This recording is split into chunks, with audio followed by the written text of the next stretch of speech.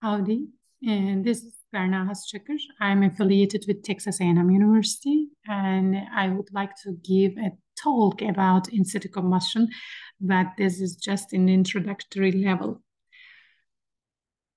So first of all, we should understand that in-situ combustion is a thermal enhanced oil recovery method. And you are seeing here the other thermal enhanced oil recovery methods. And in this presentation, we will not be focusing on the other ones, and we are just focusing on the in-situ combustion process only. And in order to understand in-situ combustion, first we need to understand what is combustion. In order to accomplish combustion, we need a fuel source, we need an oxidizer, and we need a heat source to initiate reactions. To better understand these processes, I'm just giving some daily life examples. Here you are seeing paper, you are seeing wood, and you are seeing coal. And the fuel source in these examples are paper, wood, and coal, respectively. And as an oxidizer, what I'm using to burn, to combust these materials, the oxygen in the air. And how I can initiate those chemical reactions, I need a heat source, and this heat source is either a heater, either a lighter, or a match in each case. So I would like to continue with another daily life example, which is explaining in-situ combustion very well. And it is a burning cigarette example. I'm not smoking, and I'm not favor of smokers, okay? And I'm not encouraging smoking, but this daily life example is exactly the same. What is happening in this daily life example is exactly the same what's happening during in-situ combustion. So it is a great example. So in this example, as we mentioned in the previous slide, I need a fuel source, and my fuel source is tobacco. And then I need a heat source. I'm using a match or a lighter again. And I need an oxidizer, and the oxidizer is the oxygen in the air. So here I am seeing a dark spot. This dark spot has a chemical formula defined as CX carbon and HX hydrogen. And it is not the tobacco itself, but it is something else. And this something else is called coke or fuel. So what I mentioned here, I need a fuel source. And the fuel source is tobacco, but the fuel itself is not tobacco. In ISC terminology, it is known as coke. So what is coke? I need to understand the meaning of coke as well, and I'm just getting the benefit of my daily life examples.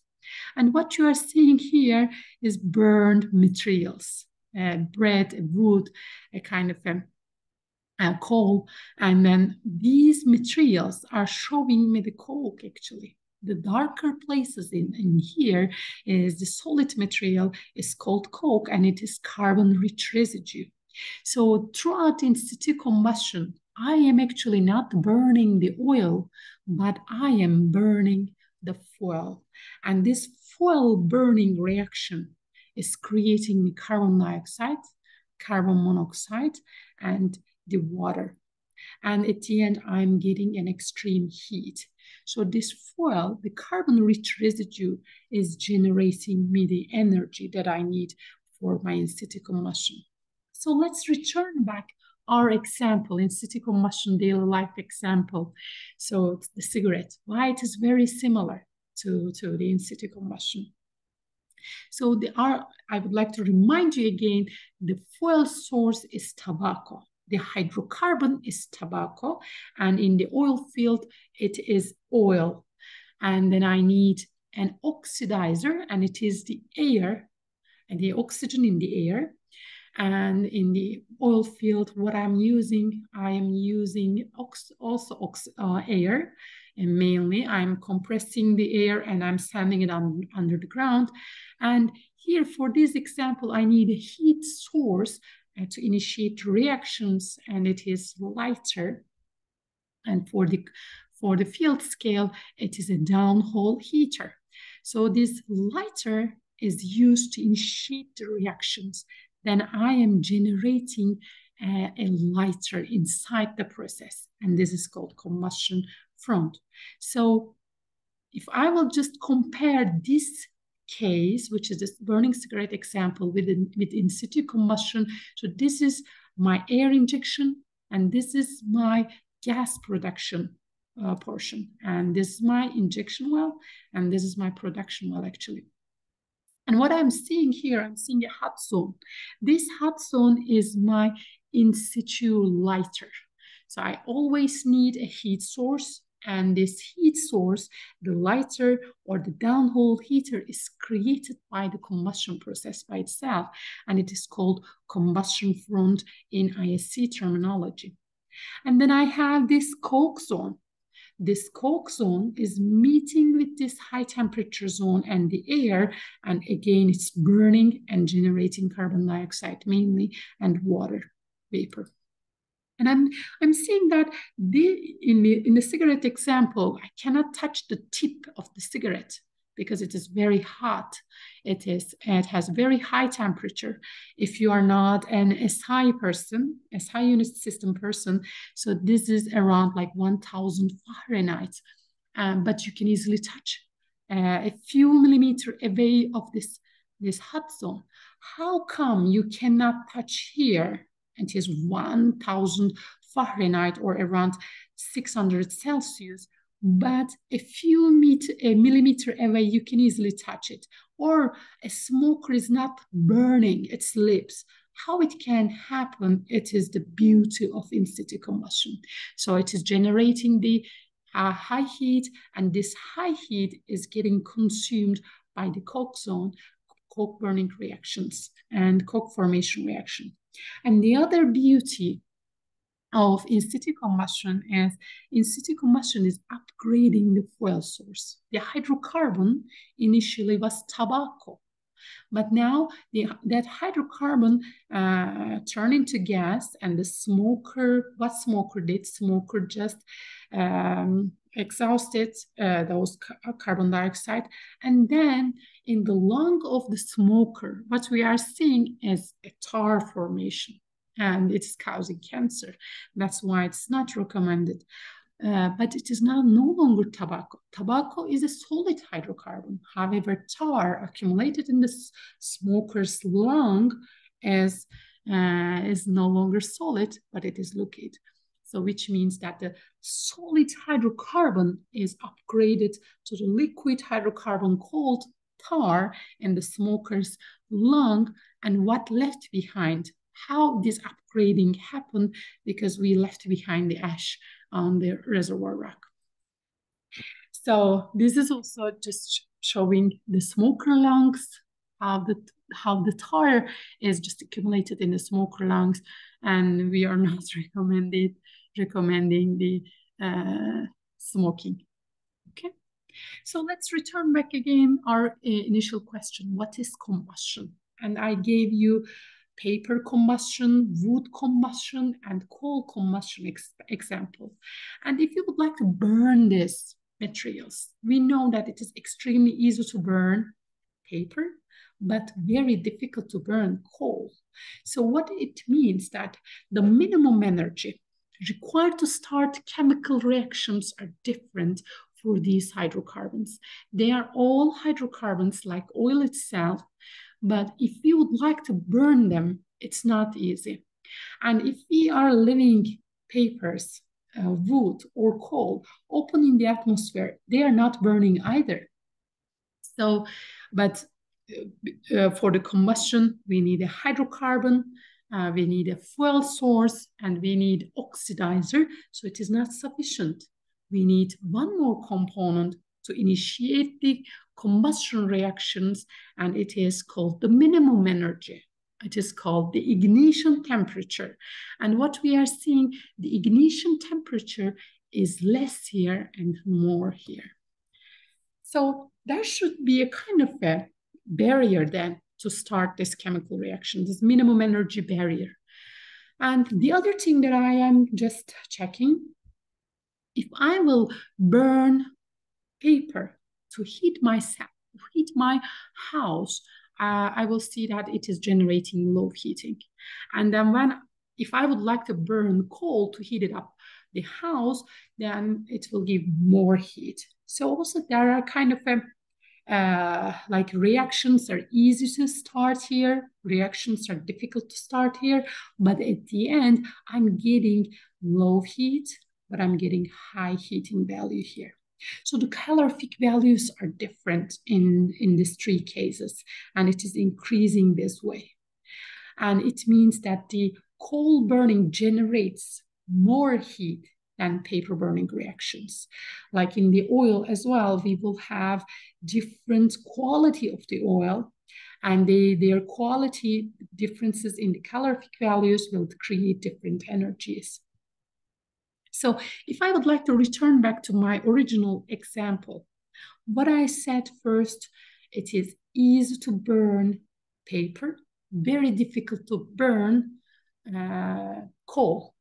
And there is a barrier to initiate those reactions. And these are called, it is called activation energy barrier. And it is denoted with E sub EA. And this energy barrier is just here. I have reactants. What is my reactants? My fuel source. It is either paper, it is either coal, wood, tobacco, or the oil. And the products are like my carbon dioxide, my carbon monoxide, my water, and then I'm generating the energy, the heating value that I'm generating. And what is happening here in the coke zone, I am just, I need this activation energy barrier. I need to reach this barrier, okay? Then I will just go down because this combustion front will start to burn the coke itself and generate heat. This heat will be then used, then it will be consumed in the next zone. So this will sweep the entire cigarette like that. So the energy generated here will be consumed for the formation of new coke. And this way we will sweep the entire cigarette, and the produced oil, produced tar will be accumulated in the smoker's lung. What we talk about the activation energy barrier. Activation energy barrier is all about auto-ignition temperature. And this graph is showing the auto-ignition temperature of normal alkanes or paraffinic hydrocarbons, straight chain hydrocarbons, saturated hydrocarbons here. So what you are seeing here, as the hydrocarbon is having more and more chain, more and more carbon atom, that it should be straight chain, the ignition temperature is dropping. And then we are just checking, this is the carbon number. With the carbon number, increased carbon number in a normal chain hydrocarbons, paraffinic hydrocarbons, the ignition temperature is reducing. But let's check this, and this one. Okay, they are all nonane. Nonane means C9, and they have the same closed chemical formula, C9H20, all of these chemicals. But if it is straight chain, then it's having a kind of a lower ignition temperature. And if we are having more branch chain hydrocarbons, then their ignition temperatures are increasing. So if we have oils, if we have in the oil composition more like these structures, then the combustion process will be very easy because their combustion will occur very low temperatures. But if we are having a kind of a branch chain, then it will be very difficult. And if we are dealing with a natural gas reservoir, the ignition temperature will be very high. And in the oil reservoir, we know that we have the combination of all of them, plus we have aromatic hydrocarbons, different structures in the crude oil. So it is extremely complicated to understand the autoignition. And if we are dealing with very high autoignition temperatures, what should we do? And this graph is telling us that. So this red line is just showing us at which temperature the ignition is starting. Let's say for methane, it is 550 Celsius. So we are coming here. This is my methane combustion pressure, okay? And what I would do, if I will increase the pressure along this line, what would happen? The combustion temperature, autoignition temperature of methane will decrease. So I should be really increasing a lot the pressure of methane reservoirs so I can ignite those reservoirs at a lower temperature. And this is called high pressure air injection. And how we are determining really the success of an ISC in-situ combustion experiment and in-situ combustion processes. So we are doing effluent gas analysis technique. And how we are doing it by conducting a combustion tube experiment. Here you are seeing the combustion tube dimensions for different universities or the different research facilities. University of Calgary, Stanford University, Amoco, Texaco, ESO, as determining the length, the acceptable length for combustion tube, and this is given in feet and in meter, and the diameter of the combustion tube given in meter, in inch, and given in centimeter, and the wall thickness of the combustion tube. And how we are conducting really, so these experiments, this is where I am placing my combustion tube right here, and then I'm wrapping it with an insulation material. So I will be zooming this portion. So this is my combustion tube, and this is my heater location, which means I need a carbon source or fuel source, and my carbon fuel source is inside this tube, which is an oil and sand mixture from my reservoir.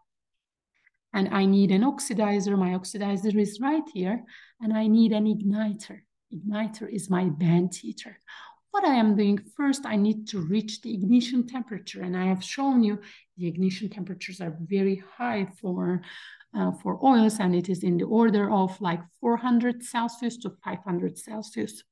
So I'm trying to reach that temperature, the 400 and 500 Celsius at the injection point, like in the cigarette example. And I'm just heating up under nitrogen injection. So once the heater location reached very high temperatures, 400, 500 Celsius, then what I'm doing, I'm switching to air. And then this air is just creating a lighter inside the combustion tube, and then I am producing oil, and I'm just recording my temperature distribution along this tube and my gas analyzer.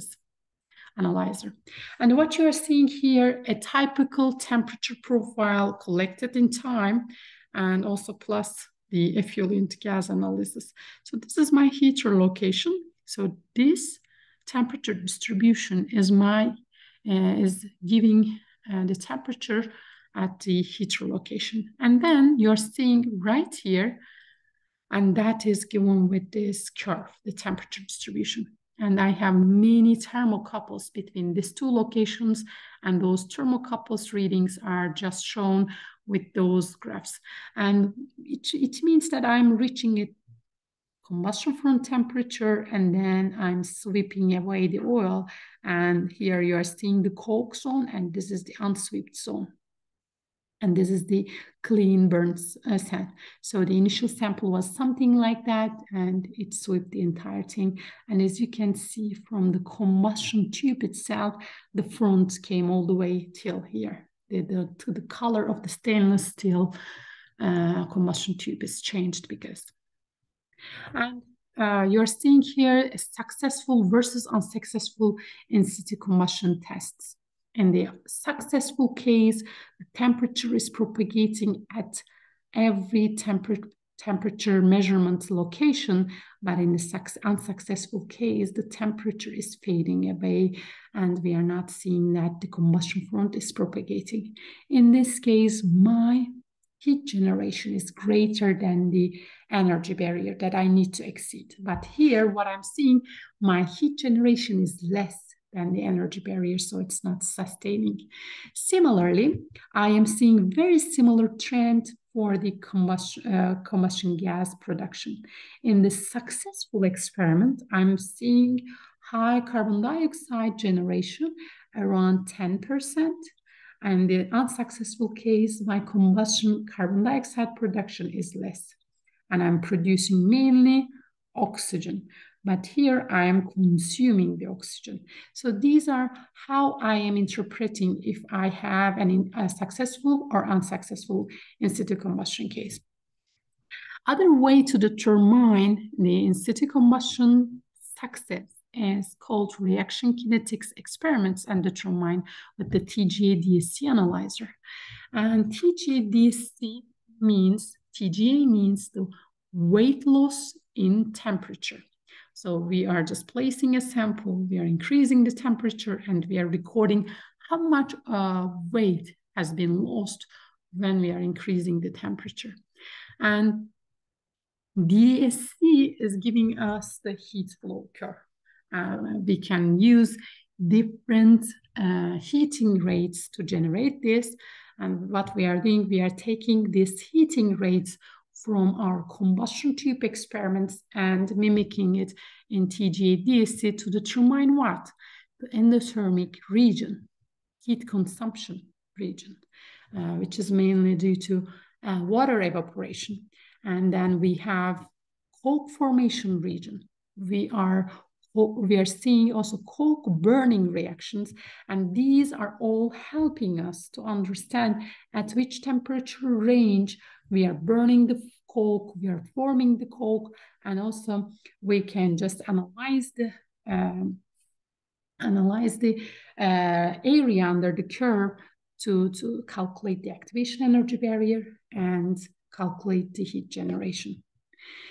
So as you can understand that in-situ combustion is very complex, not easy. We are not applying it because it is complex and not easy to control. However, it is extremely promising. As you can see, and it is just, this is my initial sample, okay? And this is the initial coke formation, and it is sweeping entirely everything. It is white sand. And also we are accomplishing a kind of an in-situ upgrading here. So the viscosity is around like 60,000 centipoise for the initial sample, and then produced oil sample is in the order of 100 centipoise. So the mobility is enhanced a lot. So these are all for the introduction of in-situ combustion. I hope you enjoy it. And if you have any question, please do not hesitate to ask those questions. Thanks for your attention.